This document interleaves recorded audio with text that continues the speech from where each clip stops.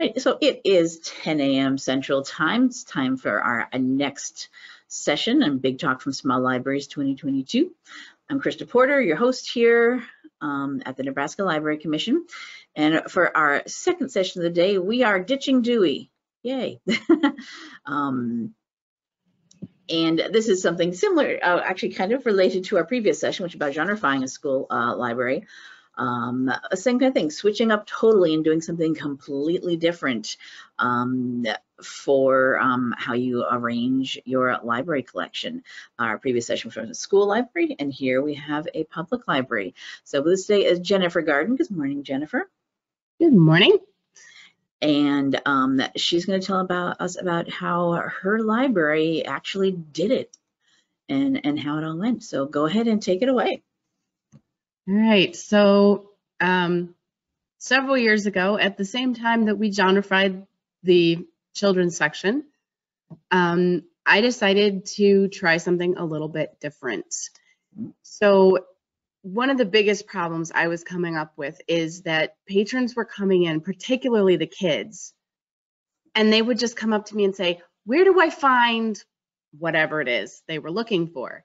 And then I would take them over and show them where it would be in the Dewey section.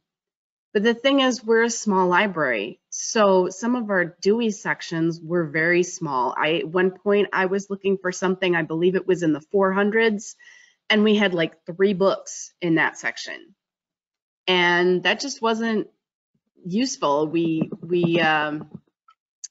was really hard to find, even for me. So I knew for a patron, it was going to be very hard to find. And then you had your classic dilemmas of, well, it's a train book. Does it go in 385 or does it go in 625? It's a computer book. Why are the computers in the 000s, not in the 600s with the rest of technology? It's a folklore. Is it folklore? Is it mythology? Does it go in the 200s with the religion stuff, or does it go in the 398s? Where does it go? Biographies, some of them we had in with, sports, and some of them were in the 920s. It was really confusing. And so I thought we should maybe try to find something a little bit different. The one con, if you can call it that, was that it's not a traditional method for a library. So when the adults would come in, they'd be like, wait, where is what I'm looking for? Because they're looking for a Dewey section and we don't have Dewey anymore. So I usually tell patrons it's kind of like a bookstore, and they find that a lot easier to understand. It's, oh, okay, like a bookstore, right? So in the bookstore, I would look for this book here, and then they look for that section. So when I decided to do this, I started looking for other systems that we could use. And there was the Sears headings. We could use those. We could use the Library of Congress subject headings. And then I came across BISAC. And I just looked up this week what that actually stood for, because I kept forgetting to look it up. And it stands for the Book Industry Standards and Communications. So I'm pretty sure this is actually the system your bookstore is also using. And we decided to go with that system because it seemed to be the most robust and it seemed to include everything we needed. But then we had to decide, were we going to stick to that model rigorously, like use it, you can only put things in the sections that are there, or were we going to adapt it on the local level? And one of the examples of our adaptations on our local level is our growing up section. There was a section in BISAC called Boys and Men, and there's a section called Girls and Women. And that was all very well and good, but why were all the adventure books in the Boys and Men section? And all the books about emotions and learning to deal with people were in the Girls and Women section. And then where do I put the book on transgender role models and pioneers? That was not an easy one. So what I ended up doing was just creating this section called Growing Up. And all of those books that would have been in those 2 categories then went there. So we have What's Happening to My Body for boys. We have Welcome to Your Period. We also have Boys' Book of Adventure and the Girls' Book of Adventure and the transgender role models and what was Stonewall and that sort of thing. all in this one section so they can learn about all of that different stuff that they deal with while they're growing up. You want to also figure out when we're doing it, what subcategories are we going to use? How many subcategories are we going to use? And never forget the general subcategory, because sometimes you get a book that just really doesn't fit into any of the subcategories. General is the miscellaneous subcategory. That one is very useful. Then once you've decided what you're going to do for your categories and your subcategories, how are you going to organize within those subcategories? You can go with no organization and just stick them all in there and people can, scan through. If you've got a small enough section, it does work. You could alphabetize by author, or you could do what we decided to do and alphabetize by title, because in most cases, aside from some very prolific authors, James Patterson, the title is the most prominent thing on the spine. So it's a lot easier for patrons when they're looking at the shelf to try and find things. This picture is not exactly the best example of organizing within subcategories because it's our true crime section and it doesn't have a subcategory. But you can see there the alphabetization by title going on that shelf. So then how are we going to label the books? And what's it going to look like? So you can see in this picture on the right here, this is our body, mind, and spirit section. Well, clearly that whole thing does not fit on the spine label. So we just have it labeled as body. And it just says body in the catalog because that way people know exactly what they're looking for on the label. We did temporary labels. You can see it in some of these labels are running vertically, some are running horizontally. The ones that are running vertically in this Use of Psi book is a very good example. This is one of our temporary labels. I literally typed out the labels on a sheet of paper and cut them out and taped them to the book with Scotch tape. They're taped over the existing spine labels so nothing will be damaged, but we didn't want to change everything and then realize we had a bad label on something, or we were going to change a category and have to go back and redo it all over again. Spine labels are expensive. We didn't have that kind of money. So we just used the paper, typed it out on paper, cut out the squares, and taped them to the spines. At some point, will I go back and put permanent labels on them? Maybe. Depends. A lot of these books will probably end up getting weeded out on our weeding system before we get that far. On the left-hand side here, you can see the labels we put on the shelves. Those were the temporary labels. That sticky behind them is removable, so we could peel it off and move it as we needed to. And those stayed on the shelves for probably about 2 years after we relabeled everything and ditched Dewey, because we wanted to make sure that this was what we were going to use, nothing was going to change. And then eventually we went ahead and bought these slider labels here that we use now. One of the things, please learn from my mistake, change the spine labels and the catalog at the same time. That was a lot of fun. Somebody came in looking for a book and we'd already changed the location on it, and then we had to figure out where it was now. So do remember to change your spine labels and your catalog at the same time. You're gonna need at least one book cart in order to do that. Once we had the labels and we were figuring this out, how long is it gonna take you? Well, I'm a solo librarian, so it was just me working on it 30 hours a week. Okay, maybe more like 35, but I was, only working on it basically when I was supposed to be here and working and such, aside from a little bit of extra whatever. And it took me about a month to do both the juvenile side and the adult side. So it could take a week or two to do one or the other of those sections, depending on how many are working on it, depending on how big the section is. I started completely coincidentally doing the kids section right before school started for the year, which meant that I didn't actually have a lot of kids coming in and getting books because they were all getting ready to start school. And then for that first week or so of school, I don't see a lot of the kids because they're getting settled back into their routine and there's not a lot of research going on. And so they don't really come in a lot.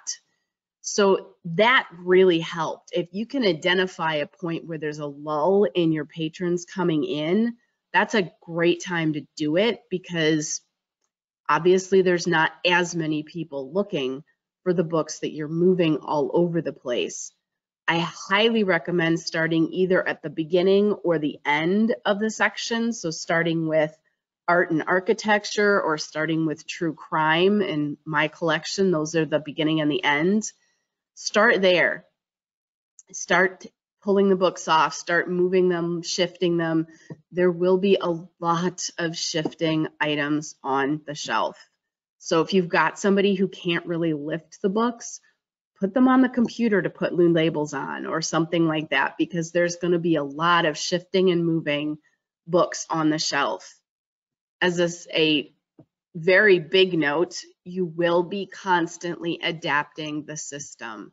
I just this week added 4 new subcategories for a bunch of books that I got. Last week, I took these books that you can see on the screen and I decided, you know, it's silly that all the computer books are in a separate section and they're not under technology, because that's where people are looking for them. They're looking for computer books under technology. And so I took all of these books and I changed them and I made a subcategory under technology or computers, because that way the books were where the patrons were looking for them. And that is the biggest thing I always tell people when they're doing this. When in doubt, ask. But don't ask other librarians. Don't ask your coworkers. Ask the target audience. If it's a kid's book, ask kids. If it's a teen book, ask the teens. If it's an adult book, ask the adults. And one of the things I discovered was, don't say, where would you put this? You say, where would you look for this? And then give them a here or there type of, you know, give them a multiple choice. Here are the different possibilities. Where would you look for it? One time I did not do that. At the point where I did my kids section, my nieces were 8 and 12. So they were right in my sweet spot. So I was like, anytime I had a question, I asked them. One of the BISAC categories for kids is curiosities and wonders. And I thought, well, that's an interesting sounding section. What's in it? Well, what was in it was things like Bermuda Triangle, Bigfoot, Loch Ness Monster, fairies, magic, that sort of thing. And I thought, okay, I don't know a whole lot of kids that would call that a curiosity. That's kind of an adult label for that section. And so I said to my nieces, I said, girls, what would you expect to find in a section called Curiosities and Wonders?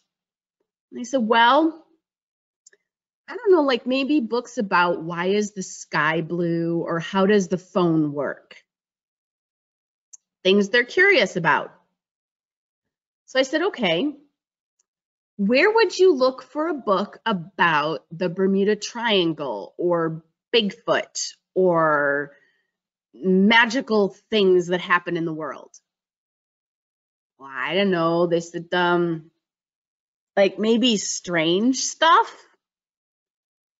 And so instead of the curiosities and wonder section, we have a strange things section. Strange places, strange magic, strange creatures, that sort of thing. And that's, you know, that was a category that we just made up, but it works. We had this book on wind power. okay, this is alternative energy. Where would you look for it? So I called my nieces and I said, okay, girls, this is the title of the book. It's about like using windmills to make electricity and stuff. Would you put it under technology and power or technology and energy? And they said, well, we would look for that under technology and energy. Okay, great. So now all of my alternative forms of energy are under technology and energy. Just yesterday, I had a book called Living Simply, A Teen Guide to Minimalism. And my older niece is now 16, going on 17. Good gracious, they grow up so fast. And so I called her, or I sent her a message, and I said, okay, would you put this book in the health section for teenagers, or would you put it in self-help? And she came back to me and she said, I would look for that in self-help. Okay, great. So we'll put it in self-help. That's where it ended up. So ask the people that are going to be looking for it, where would you look for this?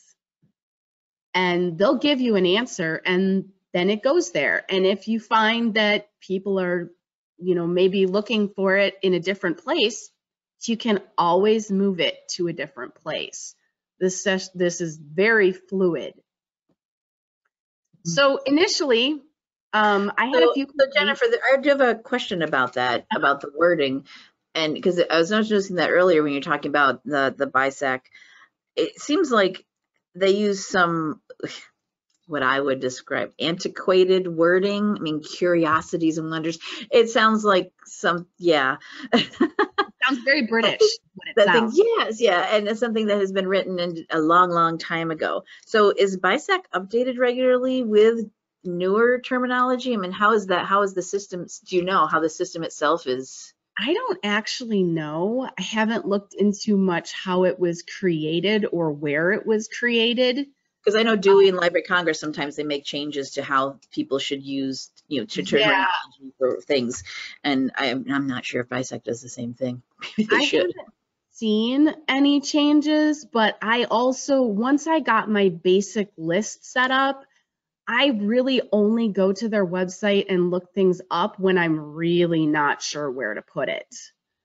Sure. So I don't think like this. You make it, locally, specific to what you have and what your. Yeah, that's generally what I do. When I come up with something and I'm not really sure, I just make the decision locally. Since I don't really have to answer to anybody for it, I can just put it where I want it to go. Yeah. Yeah.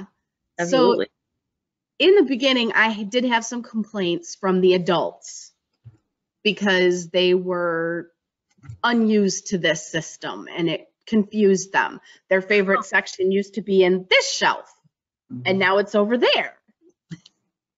But I did have several people say to me recently, when you first did this, I didn't really like it, but now this is awesome. I really like this.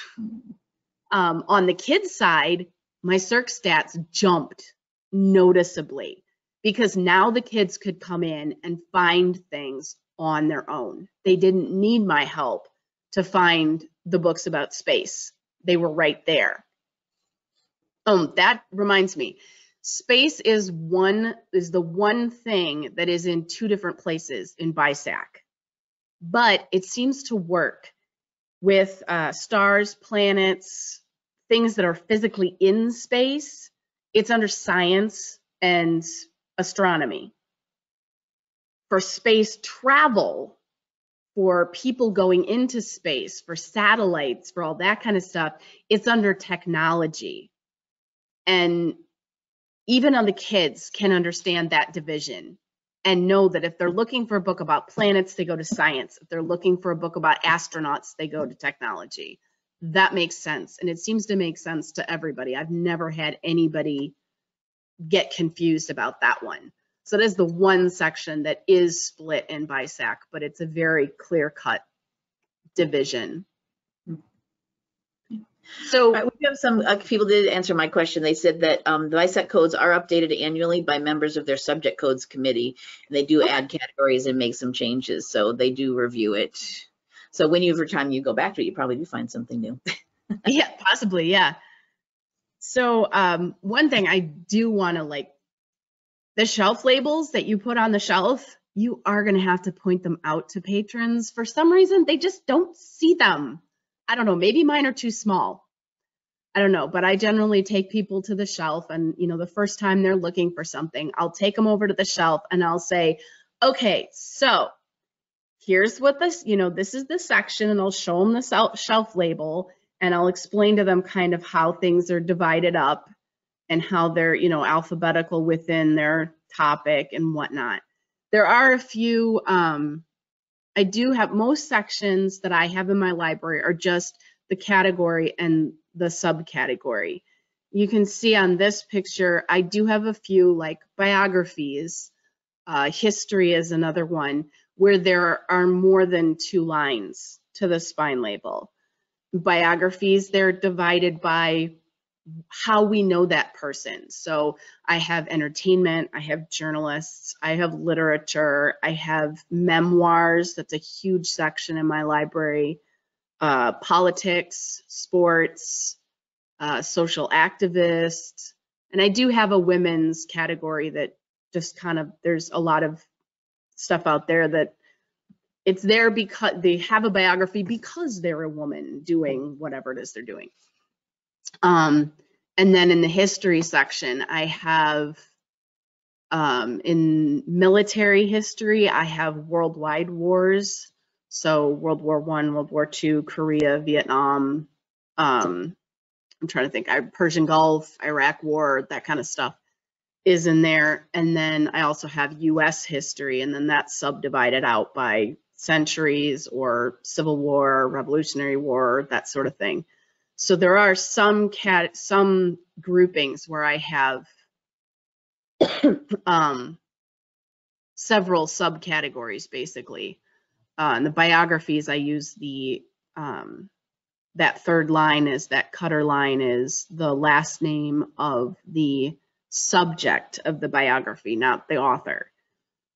So that's how we do that. And then I have here on the slides, this is the BISAC page. There is a search box up here, so you can search something and it'll come up. Like if I put in nature, it'll come up and it'll show you. It does also give you any, like here, there's some kind of corporate document that includes that word. But here you've got the adults, there's actually a category called nature. In kids, here's, some of the places that might be. In young adult, here's some of the places. In my library, we don't have a separate young adult section. So in my library, all of the young adult headings are the adult. I use the adult ones and I just put YA on top of it because I figured the teenagers should be starting to use the adult section for their research, etc. anyway. But so here's your BISAC headings list, and these are all of the adult categories that you're seeing. There is a separate tab here for juvenile and for young adult. So you can see, once you go into them, you can see all of the different breakdowns. Let's just choose sports for the heck of it. You can see all their different breakdowns and different things that they have, baseball, bowling, boxing, cheerleading, all that kind of stuff. And you just basically, when I was going to set up my system, I went to the shelf with this list and I went to the sports section and I said, okay, which headings am I most likely to need? And so we have baseball, basketball, football, I think I have ice hockey, I have the Olympics, which also I put the Paralympics in there as well because it's kind of that all happens at the same time of year. So there's stuff like that in there that just, kind of covers everything. And then if I need to, I create a new category when it comes time for it. So that's the BISAC. And then I've also included on my slides my list. So you can look at my list anytime you want. Feel free to send me questions and whatnot. There are several tabs here. This is the juvenile section, so you can see the different headings or categories and subcategories we use. Go down to history here, so you can kind of see, you can see the military, Iraq, Korean, Persian. Now, on the spine label, this will just say history, military, Iraq, history, military, Korean. Because there's just not, if you put Korean War on there, then it wraps around the spine label and it's hard to read, especially on the kids' side. You know, history, US, 18th century, anything that happened in the 1700s is in that section. Unless it's the Revolutionary War, and then it has its own section. We have a lot of, or several Underground Railroad books because it went through this area, so that has its own section in my library. The adult nonfiction tab, same thing, just all the different categories and subcategories. And like I said, on the spine, it just says biography, science, and then like Franklin for a biography of Benjamin Franklin. Is his body, astrology, you know, not the whole thing's not there. My young adult tab is here because we have a separate section for careers that's mostly aimed at the young adults. So that I have broken out into different, you know, what they are, so I could make sure I was putting them all in the same place. And there's a few other tabs here that you can ignore if you're not dealing with easy readers, picture books, and genrifying those things. But those are my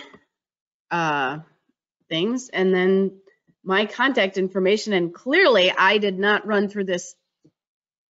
Either I talked really fast or I ran through this a lot faster than I thought I was going to. So I guess I'm open for questions now. No, that's fine. We have lots of questions coming in. Yes, absolutely. Thank you, Jennifer. Yes, if you have any questions, I've already got a bunch here that I'm gonna pull up here and go through. Please do go ahead and type into the question section. Let's see here.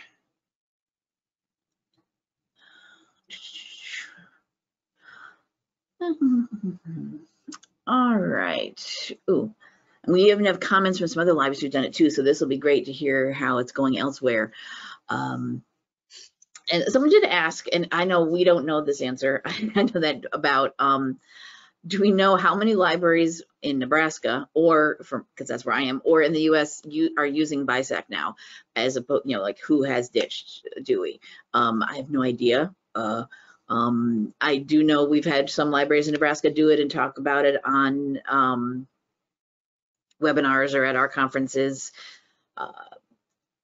Part of the reason I signed up to do this talk was that I had talked to, via Facebook, via various listservs, I think I had talked to about 5 libraries in the last 6 months that were looking to maybe change things up a little bit and see if this was maybe something they wanted to do. And I thought, you know what, let me put it out there and see if a few more people might be interested in, you know, doing it, so that I'm not repeating myself 50 million times. You know, so it was something that is a hot topic right now, and there are a lot of people looking at it and looking into doing it. Yeah. How long ago did you start making this change at your library? I mean, you talked about your nieces who've grown up since you've been working on it, but how long has it been? I think it was about 4 years ago that I did it. Okay.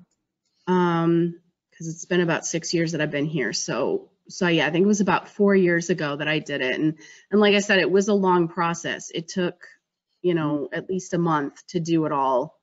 I was genrifying the chapter books and the picture books and everything else all at the same time. So not exactly sure how long it took, but it was about a month, I think, to get it all done, because there was a lot of, you know, shifting and moving, and then somebody would come in and need something and I'd have to go help them with it, because like I said, I'm a solo. So somebody needs something, I have to do the work.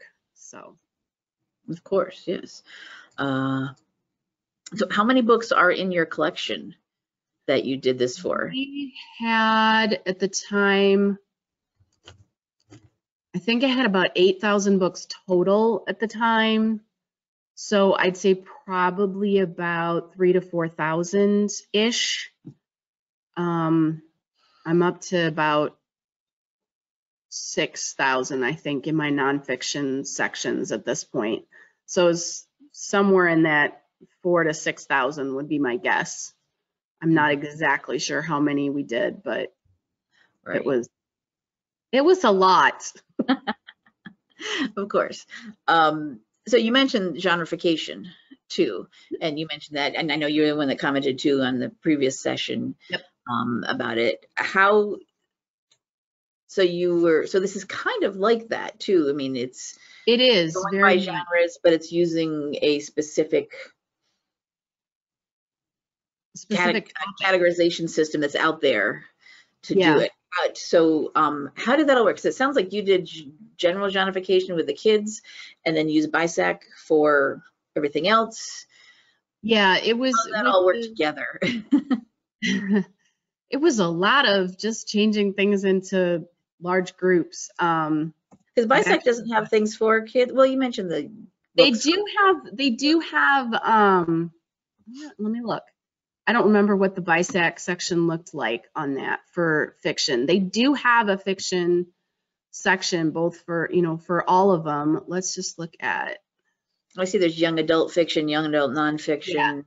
Yeah. Let's look at the juvenile fiction one just for a minute. Did you use theirs for your genreification or just make up your own? I think I did. I think I did use it because I have an action and adventure. I have animals. I have, what else do I have in fiction? I went very broad with my fiction categories because my fiction section in the kids side is not that big. I do have a comics section. I actually used some of these fiction categories for the picture books to try to group those together. So there's a lot of different categories here. I think I used the BISAC categories more for picture books than I did for the others. These are my picture book categories that I used. And I start at the top of the list. So if it's a Christmas book, it goes in Christmas. I don't care if it's Pete the Cat, it goes in Christmas, So I run down, this is actually just, yeah, that's okay, whatever. So I'll just run down, I just run down this list and I pick, whatever is the big overarching topic of the book and put it in that section. And those actually have, the picture books in my library have pictures on the spine, and then I have them in wash tubs. And there's a picture on the front of the tub so they can match it. And theoretically, they'll end up back in the same bin if a kid decides not to pick it. It doesn't always work that way, but, and I always have to show them, like, see, there's this picture here on the front and there's a picture on the spine and it goes in that bin. Oh, and then I end up with a lot less mistakes, but yeah, so there's a lot of that same kind of thing. So it was a lot of basically just saying, you know what, all of this number stuff that we're using isn't making sense to people. The picture books were all lined up with the spine showing out, and they just wanted Pete the Cat books. Well, there's like 3 authors for Pete the Cat books. There's who knows how many authors for Thomas the Tank Engine books.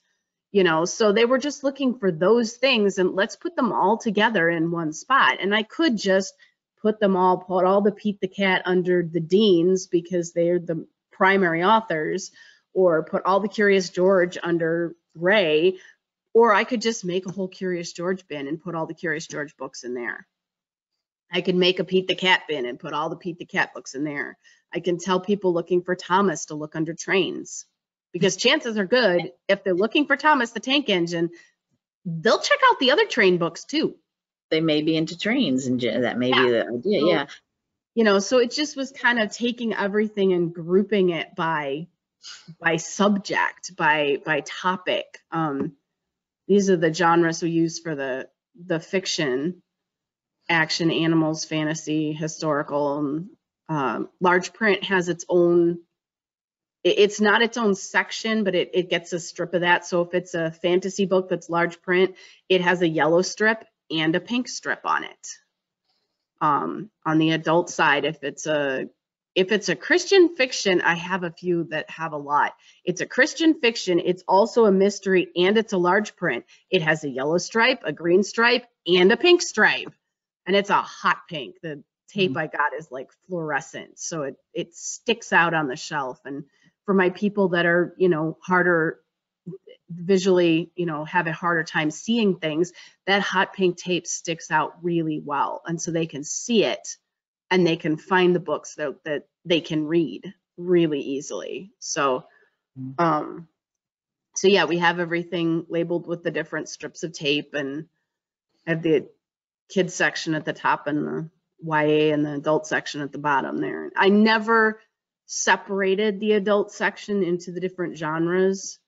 I just put the tape on it, and eventually decided that, what, having the separate sections on the kids side was taking up more space.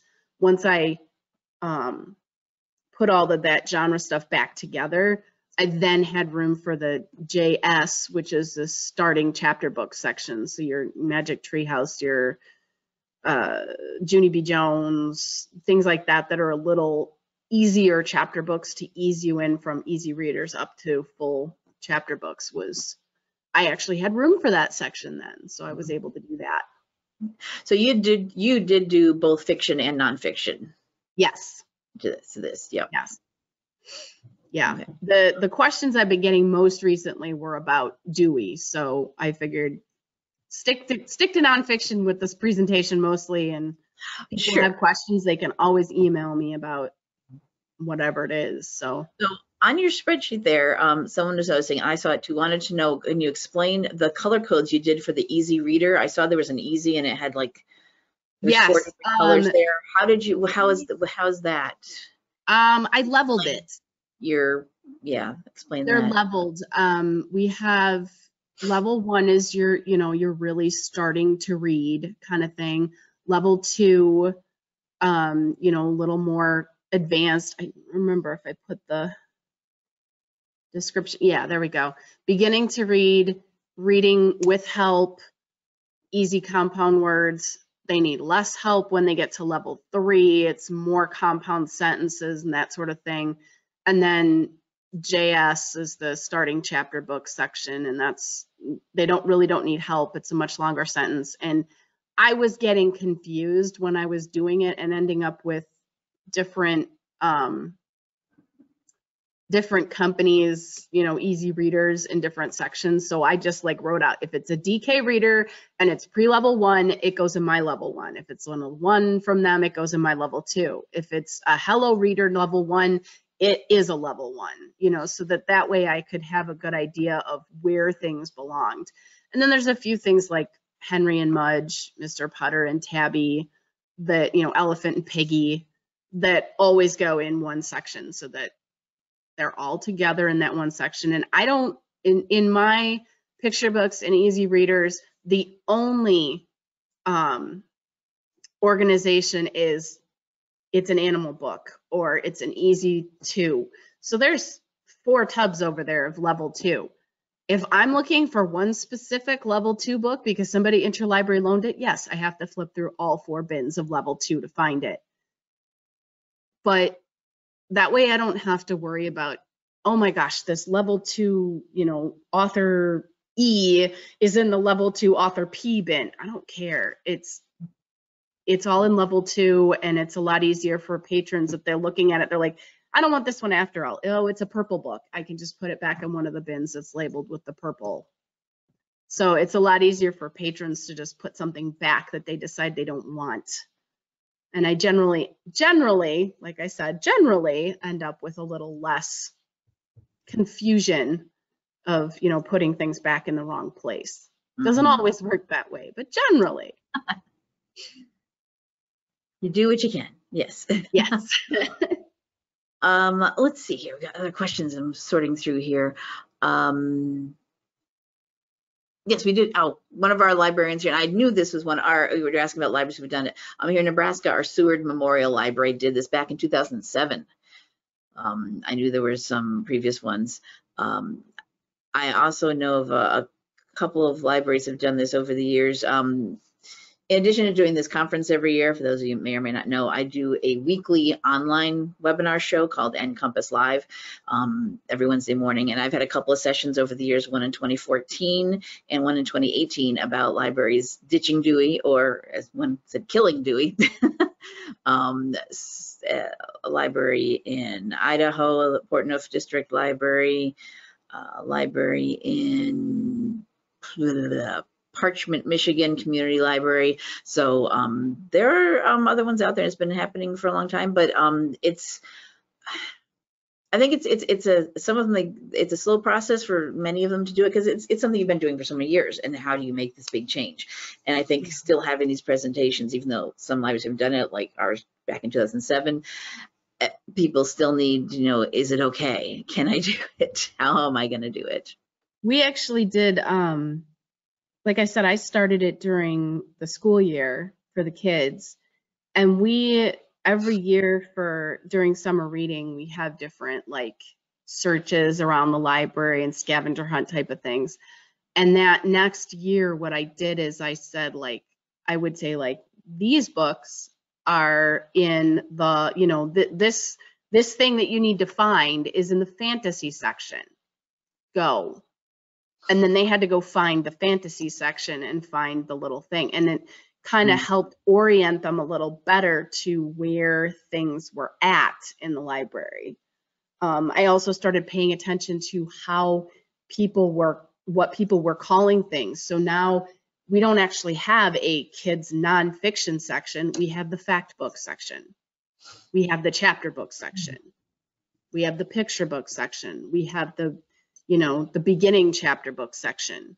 I call it JS. I still call it easy readers, even though on the shelf it's labeled beginning readers, because they don't want to be told that what they're reading is easy, because it's not. No, yeah, they want just to have something they can do. Yeah.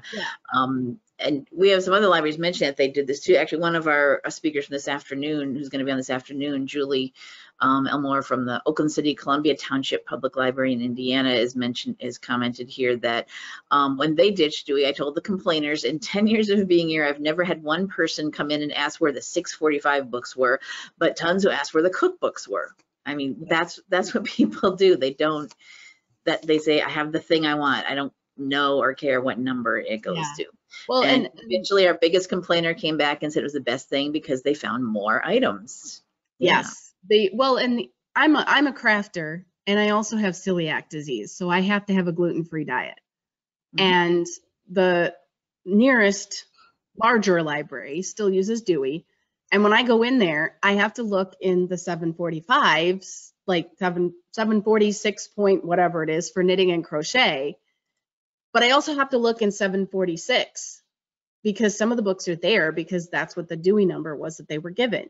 When I'm looking for a cookbook, I have to look in general cookbooks, and then I have to find the specific one that covers, specialized diets. Well, here, they're all under crafts and knitting, or crafts and crochet, or whatever it is. And then I have cooking and special diets. Yes, you're going to find diabetes mixed in with gluten-free or dairy-free or whatever else it is, but it's all there in one section. You don't have to go to 3 different places to find everything. And she also said that they were able to check the BISAC categories on Baker and Taylor's website to make figuring out. So there's other places that are also using these that you can also refer to see if you're trying to figure out where to put. Yes, Baker and Taylor does do that. They have the BISAC headings on their listings. So I can look at it and go, oh, that's where that would be. And then I can, actually keep a list I have a list of all the books that are coming in, and I have little notes next to them where they should go. So that's really useful. So let's see. We did that one. So how are these, someone said, how are the book displays helping circulation? I think you did mention there was a Has that an effect? There was a significant jump in the kids side because the kids could find the books on their own. They didn't need me to tell them where they were. And they're a lot easier to do. I've generally found that what actually helps circulation is putting books face out on the kids side, at least. On the adult side, I have people that'll come in and they've literally read through my entire memoir section because that's all they like, or they spend a lot of time in my history section because that's what they like. You know, so I have the people that will read certain, you know, certain topics, that's where they go straight to there and they're able to find it and look at all the different, you know, I have people that, I had one particular guy that would read everything political that I had. And he had read all of the political biographies I had, but he didn't realize that we had other books on politics, or that there was a whole, we have now, if he wants it, we've got political biographies. We've got a section in the history section of the US that's political, and that's things like, you know, books that cover a specific president's term in office, or, you know, specific political event that happened. And then we have the actual politics section where all of the books on, you know, opinions and all of our, like the Illinois Blue Book, that's our state government guide and all that kind of stuff, is actually in politics. And he was like, I didn't even know this stuff existed, because it was in a different section, Dewey wise. And so he comes in and said, you know, first time he came in after we did this, he said, where are the books on politics? And I said, well, there's 3 places you can find them. Here's politics, here's the history of politics in the US, and here's the biographies on politicians. And he was just like, wow, this is awesome. You know, that makes so much all sense. These many more books that he could look at now that would cover the topics he was interested in. So we have another question here. Just got a couple more here before we want to wrap up, I think. You said you're asking your users for their input, and for children, they want to know, do you ever ask kids who are neurodivergent on where they would look for things? So children who are potentially on that spectrum, as they say, do you have any children like that who you would ask to see if they maybe would think of it differently? I actually am still trying to get the kids to come into my library a lot. I don't know of many of them in my community. We are very small. I mean, I think the population of my township, which is what my district covers, is 1327 now. So we're pretty small. And I don't know of a lot of them, but there's a couple of kids that, yeah, I will ask them. I'll say, you know, where would you look for this book? What would you know, would you look under this or this? I ask my nieces a lot simply because they're available to me, but they're both aging out of that age group for the kids. So usually what I'll do is I'll ask the kids who do come in and use the library a lot, where would you look for this book? And I'll see from them. There's a couple of them that I suspect might be somewhat neurodivergent. I don't know for sure, and I'm not going to ask. That's unless they actually say that to you, you don't know. Yeah, but I have had kids and teens in the past that seem to maybe be, and yeah, I'll ask. Basically, if I get a book now and it comes in and I'm like, where is this going to go? I'll ask the first kid that comes in the door. Whoever you see next, sure. You know, whoever comes in the door, if they're going to fit the demographic for this book, the age range for this book, where would you look for this book? And if I can't, like if nobody comes in and I'm like, I got to get this book on this shelf, I've got a couple of families here in town that have kids at that age range, and I'll just email mom and say, hey, so I've got a book about this. Could you ask the kids, would they look for it here or here? And then they'll get back to me about where their kids would look for it. But yeah, I'm getting a few more kids back in now, but it's pretty quiet as far as the kids go around here lately. Yeah. One last quick question. What ILS do you use? I don't know if you mentioned that, what you're using and how is it? TLC. Okay. TLC. And one of the questions I get a lot is, well, how do you put it in the catalog if it's, the catalog doesn't care if it's numbers or letters. No. So you just put it in however you would put it on the spine. So, a book on Apollo 13 goes into the catalog as J, technology, space. Or on the adult side, technology, astronautics, because we can use big words with the adults. And so that's, that's what it says in the catalog. Mm-hmm. When I had the kids chapter books genreified, it said JF, fantasy, and then the rest of what would normally be the call number. Mm-hmm. When I reintegrated those for space reasons, I just went in and took out the fantasy because it was no longer needed. All right, thank you. I think, we'll wrap up your session. Thank you so much, Jennifer. I do just like to say, I think it's great that you are using your nieces and bringing them in and hopefully maybe they'll become librarians in training, maybe. Well, maybe. One of them's decided she wants to be a teacher. That's close, sure. The 13-year-old hasn't decided what she's going to be yet, but But definitely, that's the way to bring in the new generation to show them how we do things in the library and how that they can be involved in it. Yeah, awesome. All right, so thank you so much, Jennifer.